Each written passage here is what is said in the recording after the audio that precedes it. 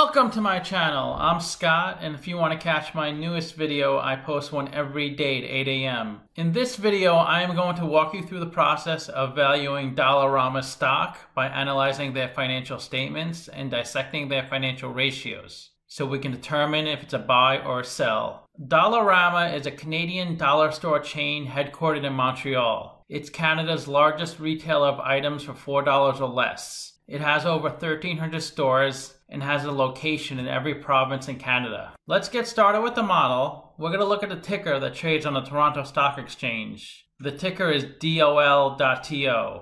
They also have a ticker that trades on the pink sheets in the United States. The ticker is DLMAF. This is a large cap company, 16.4 billion market cap. They're trading at $53 a share, and they have 311 million shares outstanding. Let's look at the financials. The way you value a company is you forecast the future free cash flows, and then you discount that number back to today's value.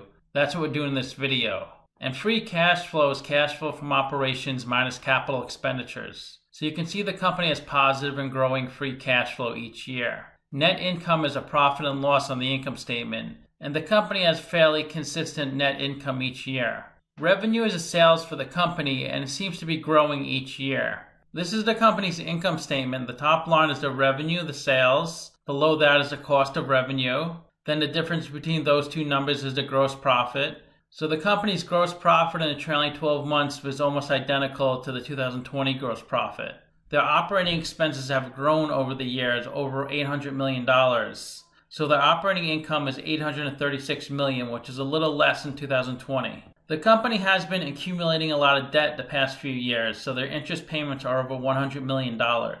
They had $200 million of taxes, so their net income was a little over $500 million, and it's been that way for the past few years. This is the company's statement of cash flows. The top line is operating cash flow. Then here's capital expenditures. That's investments in property, plant, and equipment. And to calculate free cash flow, it's operating cash flow minus CapEx. So the company has a good amount of free cash flow each year. They had their highest amount in the trailing 12 months, $664 million. In 2018 and 19, the company issued a lot more debt than they paid off. But after that, in 2020 and the trailing 12 months, they seem to be paying down a little more debt, which is good. The company buys back a lot of stock, $812 million in 2018, then $500 million, $327 million, then $181 million. The two main ways to reward investors are through dividends or to buy back stock. This company does both. So it seems like the company is generating sufficient operating cash flow each year, and that was over $800 million in the trailing 12 months. So to calculate operating cash flow, you start with net income,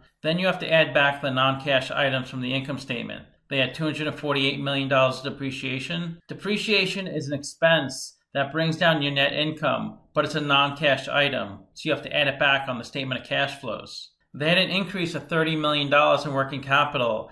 It looks like they purchased $42 million on accounts payable. This is when you receive a product or service without paying for it. So accounts payable improved their cash flow $42 million in the trailing 12 months. But in future years, when they pay the accounts payable, it's going to detract cash flows. Let's look at a capital structure. They have negative $92 million of equity. That means their liabilities are $92 million more than their assets. They have $3.4 billion of debt, $3.3 billion of net debt, and they pay about 3% interest on their debt. Cost of debt is 2.14%, and they're 100% debt since they have negative equity. Their beta is about 1, so the stock moves with the market, and their WACC is the cost of debt, 2.14%, and that's a discount rate we're going to apply to the future cash flows.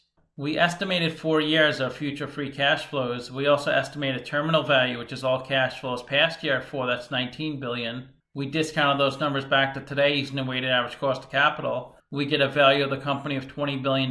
We divide that by 311 million shares. And we get a calculated stock price of $66. They're trading at $53, so they're trading at a 20% discount. It's a buy according to the model. Simply Wall Street values the company at $52, so they're saying the stock is trading at intrinsic value. So it seems like the stock has been up and down. In 2015, it was around $30, and then it was driven up to over $50. It's come back down, then back up, then back down probably around March, beginning of the year. And it looks like it's getting close to its all-time high. So the company has a fairly steady dividend payment, 3 to 4 cents per share per quarter, and their dividend yield is really low, 0.33%, and their payout ratio is also really low at 10%. The stock has outperformed the S&P, up 17% in the last 52 weeks. The S&P is only up 14%, and the 52-week range was $35 to $55. And the stock is trading above its 50-day moving average and 200-day moving average, so it's on an uptrend. And when the 50-day moving average passes above the 200-day moving average, that's called the golden cross. That's a bullish signal. The stock has a pretty low trading volume, under 1 million shares are traded each day. And of the 311 million shares outstanding, 303 million are on float. They're available to investors. And nearly half the shares are held by institutions. And they have a really low short percentage, under 1% of the shares are shorted.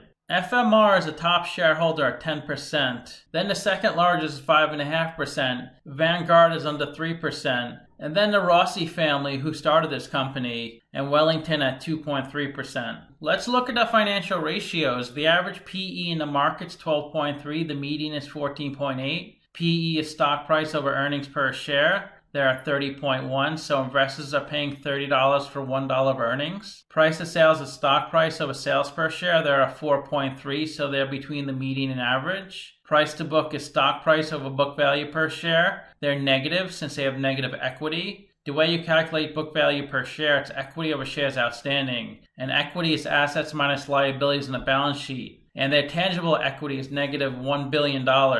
So they have close to $1 billion of intangible assets on their balance sheet. Interest coverage ratio is EBIT over interest expense, so they can easily cover their interest payments. ROE is net income over equity. They have negative equity, so we can't look at the ROE. Current ratio is current assets over current liabilities. They can only cover 70% of their current liabilities. And most of their current assets are in inventory, $623 million.